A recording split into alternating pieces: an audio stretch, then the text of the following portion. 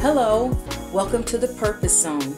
For those of you entering the zone for the first time, my name is Marilyn.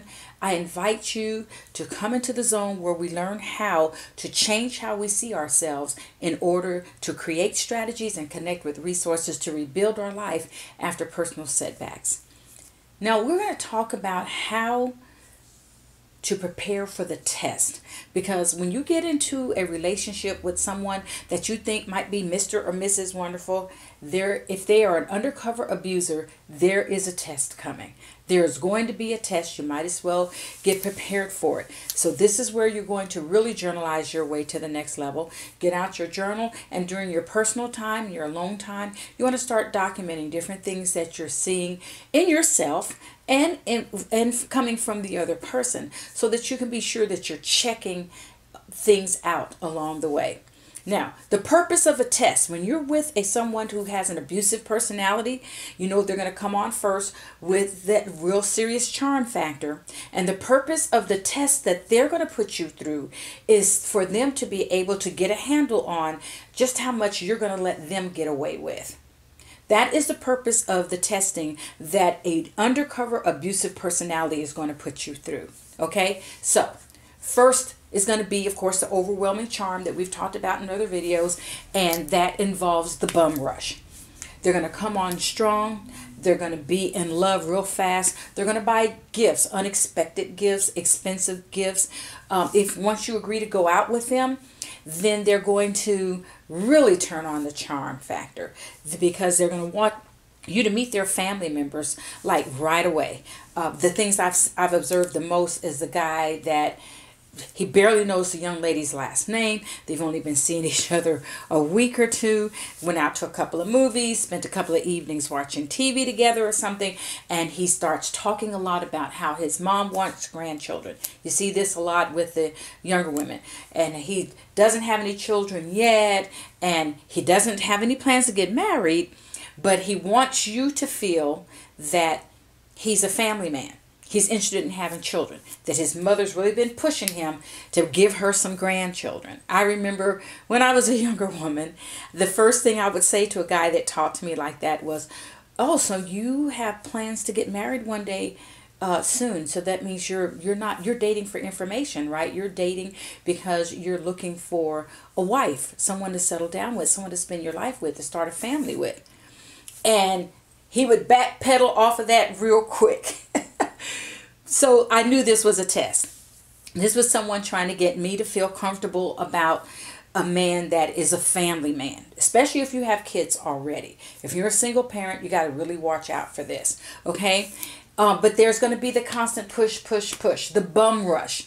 The person that bum rushes you, they're pushing you very quickly into a deep relationship. They're going to want to move in right away. Maybe they start buying you microwaves or different things around the house that they see that you need if you've let them come to your home, and saying things like, you know, you need to be stable. You need to be, you need this. I see that you needed this, and I just wanted to provide for you. So when that's going on and it's happening really fast, and they're constantly texting and calling, and, you know, I mean, they can be a real gentleman sometimes. I mean, show up and change the oil in your car. But they're doing all of these things. They're coming on real strong, real fast.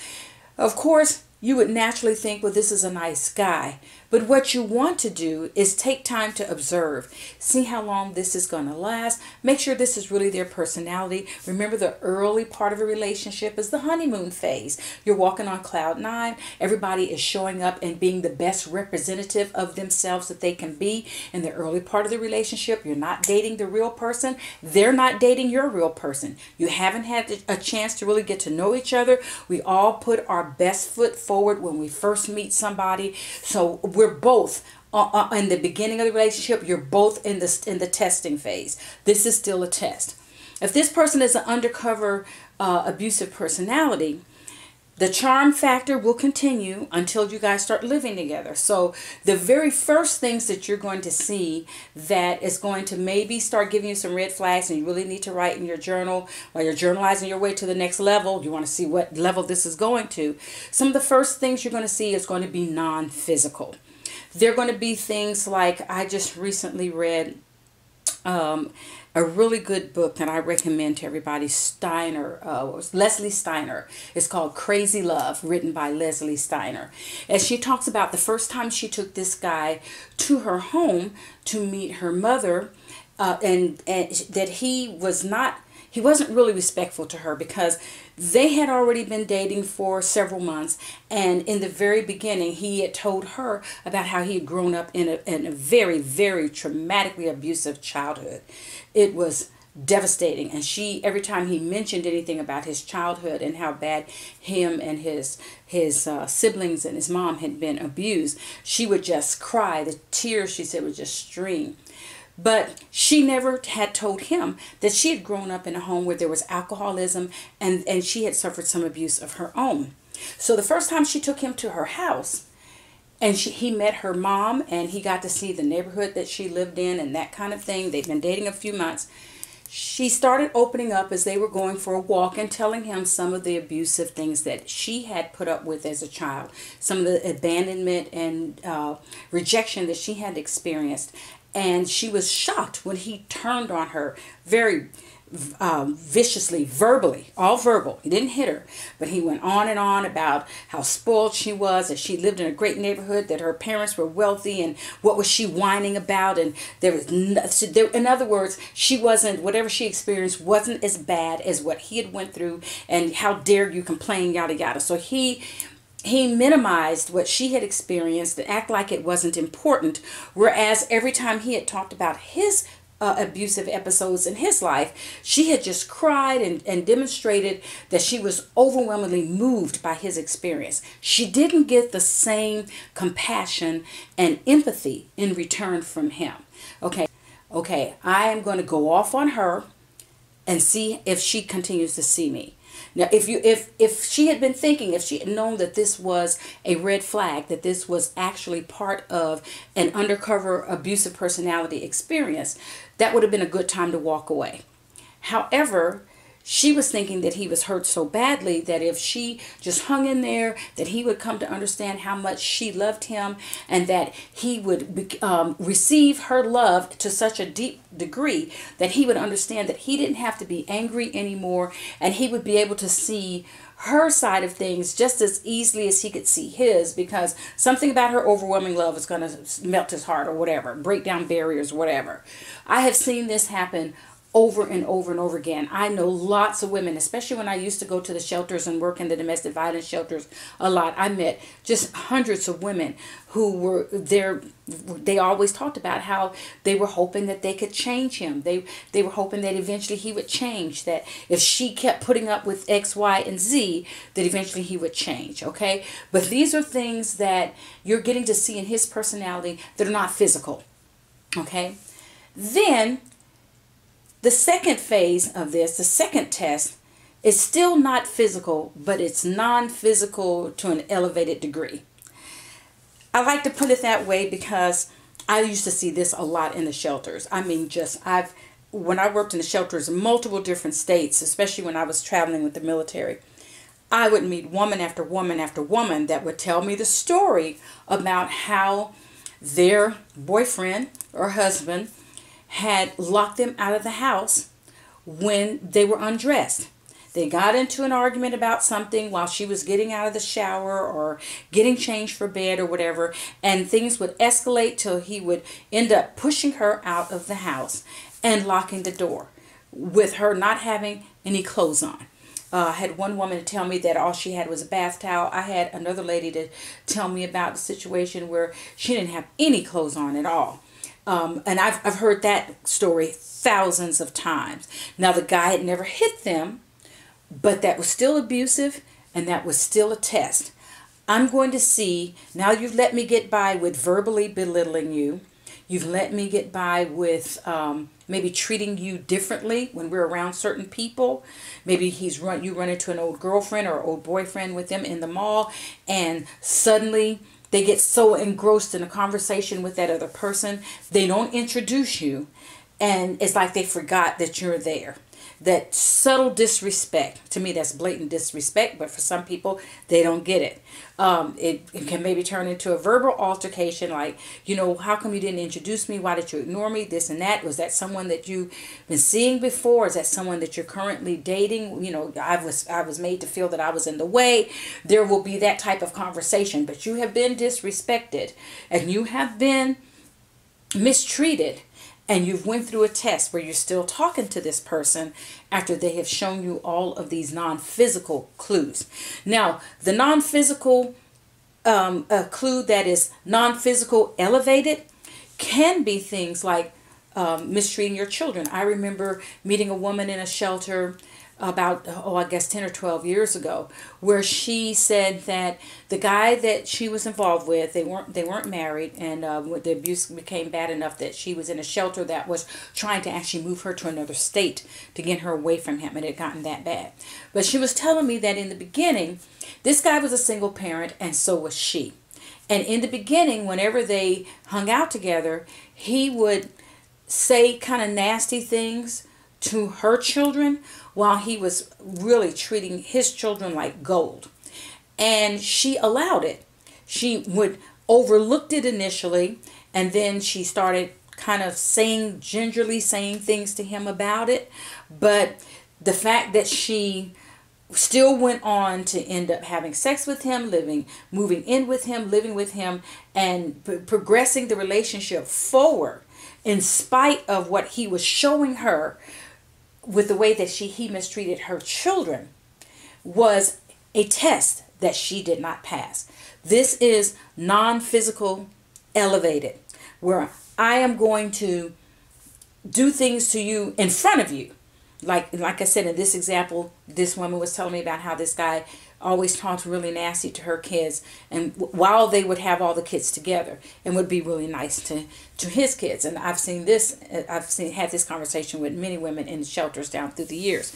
But they continue in the relationship with the person until it gets far enough that they can feel comfortable about beating you up. Another non-physical form of abuse elevated that I have seen, this situation happens so much until I'm clueless as to how people put up with this. But I've talked to many women in shelters where they got locked in a closet or an interior room in the house where there were no windows, or somewhere that they could not get out, and we'd be locked in there for several days. Sometimes I remember one lady telling me she was locked in a closet for like 3 days. He wouldn't let her out to use the bathroom. In fact, she heard him leave the room when he locked her in the closet, and it wasn't until he finally let her out 3 days later that she realized that he had not only locked her in the closet, but he had been gone the whole time, had never come back to the apartment knowing he had left her in there. I met one young lady that said that this happened on a regular. Before they started living together, he would come over to see her and would lock her in her closet in her own home. And why she proceeded on with the relationship? Well, there's many reasons why people stay in these relationships, and I can get real scientific with you, but I'm not going to do that today. But there's actually chemical changes that go on in the brain that cause a person who has come from an abusive background already. Maybe they had an abusive childhood, maybe they had some other type of trauma, like we talked about at the beginning, like I mentioned at the beginning of this video, and those trauma events actually release a chemical response in the brain that releases certain hormones that causes a person that when they begin to experience these other escalating little traumas, that there are things that happen in the brain that release certain chemicals that puts them in a position where they're unable to think, unable to properly make decisions, unable to properly get out of the situation. And just because they're verbally maybe arguing with a brother or a sister or somebody that's saying you need to leave that person alone, whatever, just because they're verbally arguing back doesn't mean that there's not a chemical change that has taken place in their system that keeps them from being able to respond appropriately. Okay, one day I'll go into a long explanation of that because it is kind of long and detailed and very, very scientific and very chemically oriented, but we're not going to do that today. Okay, so those are some of the tests. Now, after they've gone past the non-physical test with you, and they see that They have passed the test, you didn't. Then they do the non-physical elevated. They passed the test, you didn't, because you've given them a pass. They have passed, okay?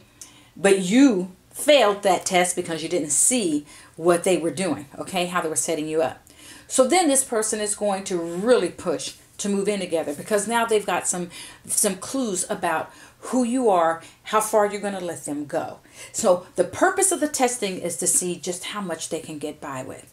Okay, just how much can they get by with. Now, I had a young lady to tell me that actually things had gotten pretty bad before she and this guy moved in together. He had slammed her head against a wall. She said she didn't think they were arguing about anything. She had disagreed with him about something. She didn't even see it coming. And wasn't even looking at him, and he slammed her head into the wall. Well, about 6 months or so later, she still moved in with him after this incident had happened. He never apologized to her.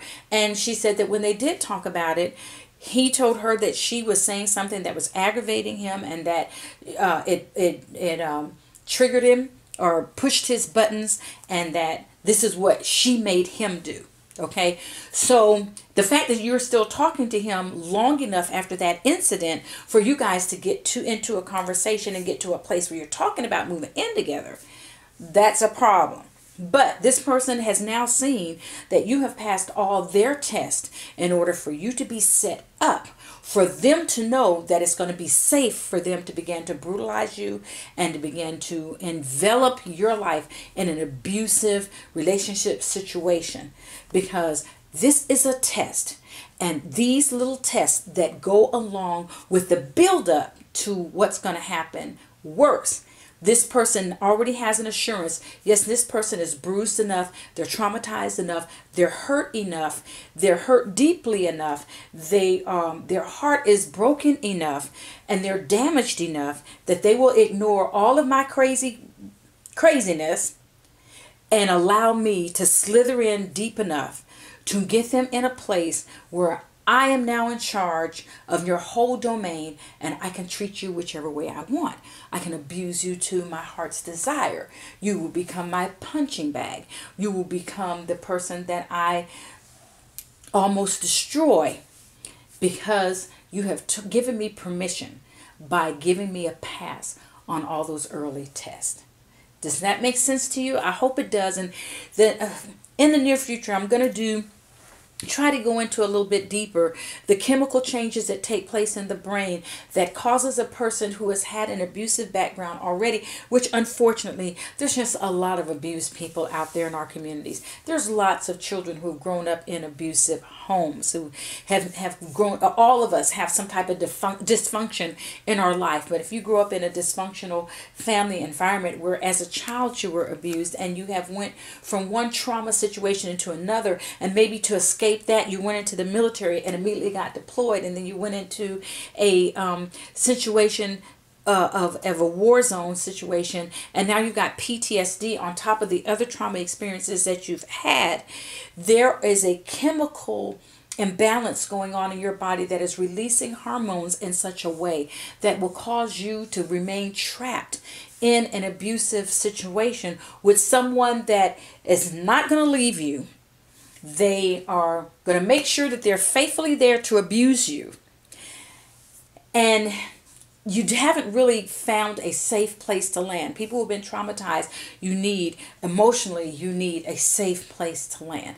And when your body is used to the chemicals that circulate, that say accept trauma, live with trauma, you're exposed to trauma, you're responding to trauma, maybe just someone consistently being there is enough to placate that part of you that is dysfunctional enough to feel that this is a safe place to land, because this person is not going to leave you. They may not be treating you right, but trauma is something you're used to. Does that make sense? And that's why so many people don't leave. When we say, well, how come she doesn't leave that abusive person? How come he doesn't leave that abusive marriage? Because this is a safe place to land. This is familiar ground. I hope that makes sense to you. But once again, let me say, if you are, this is your first time in the zone, I'm hoping that you will subscribe. And make sure that you join me again in the zone. I have got many more things that I'm going to be sharing in the future that I'm hoping that will help change your life, help you move forward, help you not only survive, but get your life back so that you can do your destiny.